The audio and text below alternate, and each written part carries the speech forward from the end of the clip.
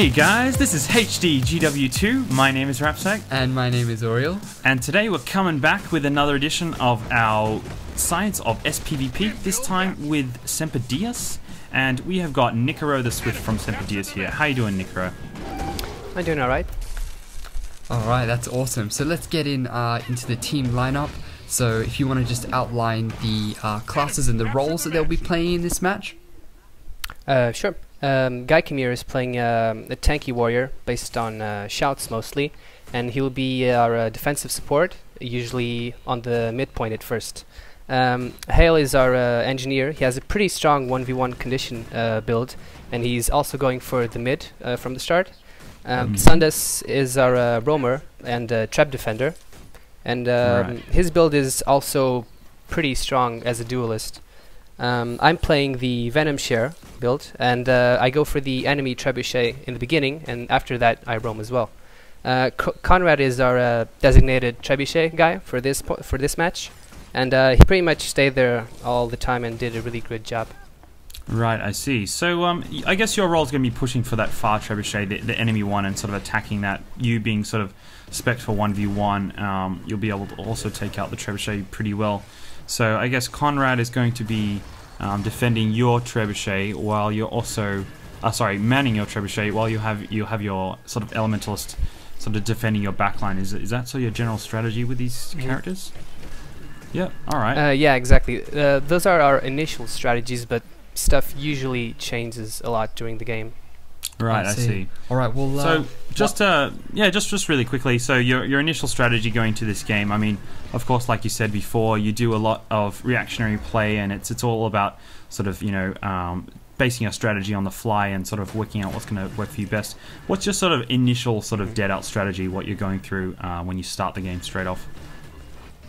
Our initial plan is we always man our trebuchet at the beginning because it's a really strong tool to have, and it really turns battles around, especially if you have a numerical disadvantage. We also go for their treb for exactly the same reason, because we know it's really strong and we don't want them to use it at all. And then besides those two sides, we like to play it safe, so we send two guys mid and then another to our closest point, and leave their closest point to be capped afterwards. All right. So two to the windmill, two to the clock tower, one to the trebuchet as sort of the opening.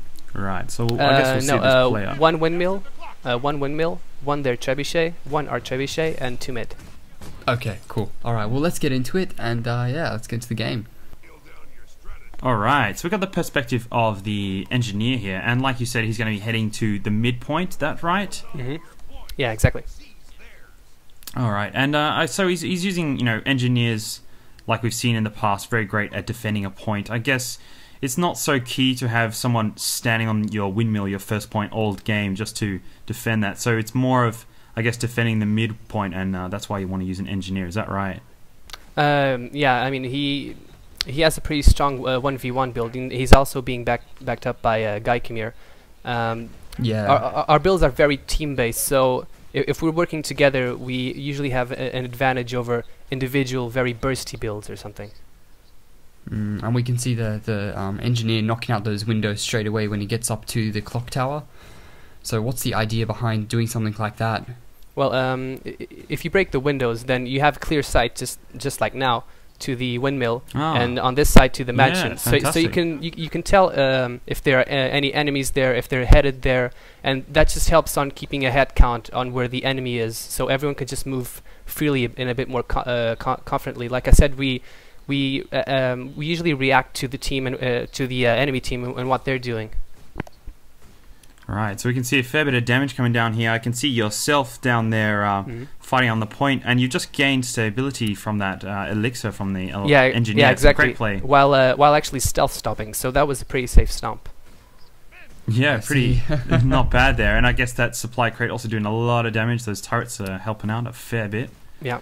So that's some pretty good positioning there. I guess that's something, like you said, you like to use a lot of team play and really try and stay communicative and keep tabs on your opponent. I guess that's sort of the benefit of it we're seeing right here. Oh yeah, definitely. I mean, a team that's not as skilled as another team. They can win as long as they have really good communication, and if the other one doesn't, because you can usually achieve superior numbers just by timing everything right and really moving well. So the team moving as a whole unit instead of individual players. So if someone is on the far side of the map and he's like the designated roamer, then there's no point in having him actually run there because it'll take more time. So usually someone from mid just goes, and then the roamer will just fill his spot. That's why I said it's the initial strategy, but everything usually changes as the game goes, and we usually just adapt to what's going on. I see, and when it comes to that team communication and team play, using something like combo fields becomes very important. Knowing when your teammate is going to use something like that can make or break sort of like a team fight, I guess. Yeah, exactly, definitely. I really think that team builds are the way to go for a tournament PvP, because, well, most of the time you're fighting as a team, on a 2v2 mostly, or 3v3s on initial mid fights or something like that. And having combo fields or builds that support your team will just make everyone stronger, everyone survive more. And that's really the thing, it's who can survive the longest, because if you down one of them, then, well, you're already at an advantage. And so if you have a really bursty build that's really good for dueling or 1v1ing or something, well, it's usually going to lose to builds that actually support the whole team. I really like how you said back there, it's great to utilize all your players. If you've got your engineer on point standing around doing nothing, then you're better off kind of taking him away from the fight. And I guess it's shown in the score, because you had a triple cap there for some time, and that's really sort of putting you up ahead. I guess, would you ever find that this very dynamic style would be disadvantageous in any situation where a really conservative style might excel? Well, it depends. I mean, so far this way of playing has been working very well for us, because I really disagree with having someone, I mean, more than one person on a point all the time, and even sometimes having a person on the point at all, because it really is a numbers game. So if you know where everyone is, you can move freely without actually worrying about an imminent threat, and you'll have in the long run you'll actually have superior numbering just by timing. They don't need to be there the whole fight, they just need to do enough to have the guys there finish the fight and then go back to his point or go help somewhere else, and we switch around roles a lot.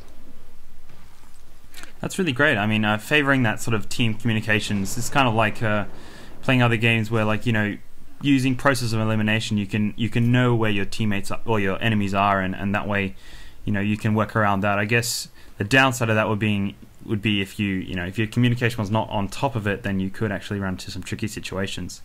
But this trebuchet doing a lot of damage there. We can see two people just killed there by the trebuchet. So utilizing that trebuchet with the ranger really is benefiting your team at the moment. We can't see the enemy team jumping on the trebuchet at all. Yeah, to be honest, I think that's what made the score so different, because the trebuchet does so much damage. I mean, for example, if you have the trebuchet and they're not using it, if you have a 1v2 situation, you can pretty much win it as long as you keep kiting them long enough for the trebuchet to actually hit them, because it's so strong, or they'll be thrown down, and then you have an advantage to do what you want with them pretty much. So the trebuchet is a really strong tool, and you should really use it and destroy the enemies. And that would sort of reflect in your that's just sort of reflecting in your composition, where you've got an engineer and a warrior, sort of two tanky ones up on the point. So their idea is to kind of kite it while you can use the trebuchet for the damage, essentially. Yeah. So we can see there must have been a call for the trebuchet, I'm guessing, because both of you now are running over to the trebuchet, so yourself and the engineer here. And he actually threw the enemy, instead of just killing him, trying to kill him or something, he threw him off the trebuchet and let me took care of the trebuchet, because I have the Thieves Guild and enough damage to take care of it. And at this point, it's just really keeping them busy, not letting them go for our points, and just trying to intercept them. Right, that's interesting. You touched on that there. We've heard a lot of teams have, in the past, when they're at this sort of critical mass of points where they know that they can just taste victory around the corner. Is it something that you'd like to employ, where you go for a very cheesy strategy where you might have 5 people on one point just to secure the win, or is that something you'd sort of advise against? No. I mean, I wouldn't do it just simply because it really is cheesy, and it's not really playing the game. And on an esports sense, it's not really exciting. It's pretty boring to watch. That's a good point. I mean, if we're winning, or if we have 2 caps, what we usually like to do is, let's say we just won a mid fight or something, so they still have to respawn. There's no point in just being on the point, waiting for them to get there and possibly winning the fight. We usually take 1 or maybe 2 players and get them close to their base. So as soon as they respawn, the point isn't really to kill them, it's just to drag them around and try to make them waste their time, because the clock's still ticking, so we keep getting points and they don't. So if you're winning and you have 2 caps, wasting their time is a really good thing. And if you time your deaths correctly, you can actually respawn and get back to the point before the enemy gets there if they kill you next to their base. Yes, that's a good point. So there is that respawn timer in play. So if you're killed at a certain time, it's beneficial to stay alive until some other time to be killed. Yeah, exactly. The clocks as of right now, I think, is so 0, 40, and 20. So let's say you get you get killed at 45 seconds. That means you'll only have a 5-second respawn. If you have a 39, if you're killed at 39 seconds, then you have to wait till it's 20 to actually respawn. So you can play around with that both defensively and offensively. So because you can respawn quicker, and also instead of just stomping the enemy as soon as you can, if you look at the timer and you see that it's really close to respawn, you can just try to CC anyone trying to revive them, or just take your time, and then after that respawn clock resets, just stomp him, and you'll have 19, 18, or 17 seconds of respawn, and that time is really precious. That's really interesting. I mean, that's definitely something you'd want to look at if you really wanted to get a bit more out of your game. Is that something you guys are already doing? I mean, I guess it's pretty tough to sort of make those decisions, but I guess, is that something you want to jump on as early as possible? Oh yeah. Yeah, enemy team, please kill me when the respawn timer is low. You can't say something like that. No, so. but no, but I mean, for example, as a thief, I can teleport, I can cloak, so I can kind of try to time it in a way that they'll kill me. So I mean, if the timing is wrong, I'll just try to run as much as I can, or try to CC them and stuff. But if it's close to respawn, then I'll just sit there and hope they'll kill me. I mean, of course, this is only done if you're alone and you don't have any teammate to actually try to revive you, of course, because getting revived on the spot is always better. Yeah, time is really precious. Time is really precious. And I was just going to something that I thought of is that you know, I guess we see a lot of matches on Forest, and there's a lot more about that sort of very conservative, you know, capturing a point, staying on a point, that sort of thing. I was just wondering about, you know, with the whole sort of on Kylo, you know, you're using that trebuchet, and you assign sort of roles like yourself playing the thief to attack that trebuchet. Do you find your strategies vary a lot between, you know, playing on Kylo and playing on Niffle, or do you really like to keep those same sort of core sort of strengths where you use really great communication to sort of win the matches?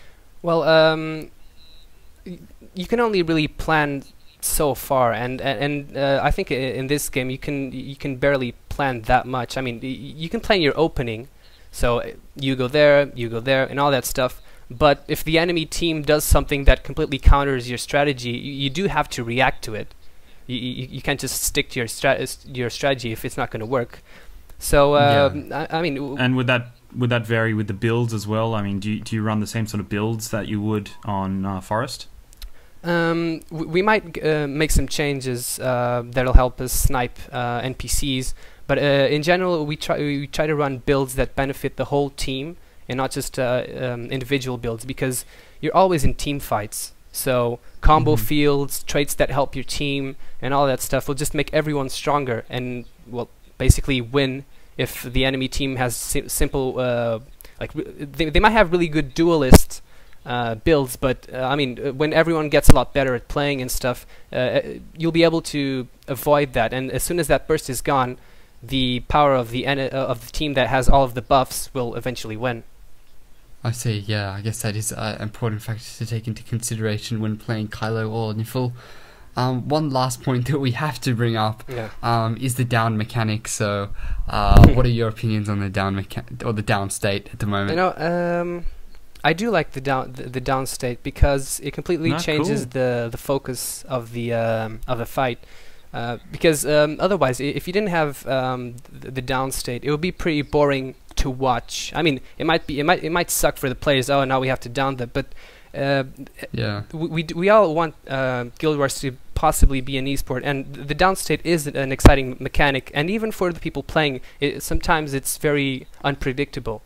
I mean, if you're fighting and someone gets down, the whole focus of the battle changes into reviving and stomping. That's why you save your CCs and all that stuff, or skills like Shadow Refuge that I use a lot as a roamer, and it helps get my my teammates up.